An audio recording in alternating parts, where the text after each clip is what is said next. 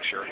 Okay, so we're now here in the XenApp Edgesight booth. If you can see that through that glare, we're here with Sean Connelly. Sean, why don't you go ahead and introduce yourself?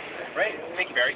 So my name is Sean Connelly. I am the principal sales engineer with the Edgesight product line. I've been with Citrix for 2 years. I came over with the acquisition of Reflected, where I was with them for about 2 years prior to the acquisition.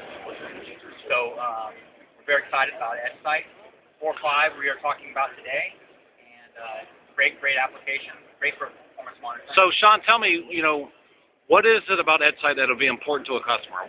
Why do they care about Edgesight? It's visibility, ultimately. I mean, we are giving the administrator the capability to actually get in and see what's happening in their environment, how their users are interacting with the application, how well the presentation server environment or the XenApp environment is running, and understanding that in a very quick and easy way.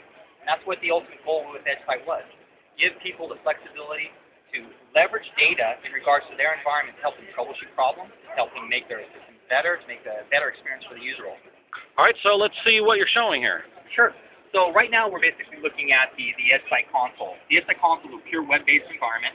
So we're able to go in and collect all of this data, pour it into a centralized reporting environment, and be able to leverage that information.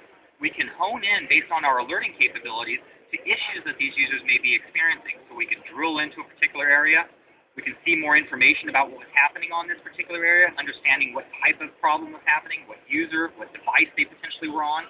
And we can even expand this further by drilling into the environment, seeing more pertinent information about what was happening, more contextual data about the issues that they were experiencing, so we can help them become more efficient in doing their jobs and keep our environment more efficient and up. All right. Thank you so much, Sean. I appreciate you taking the time. Thank you very much, Barry.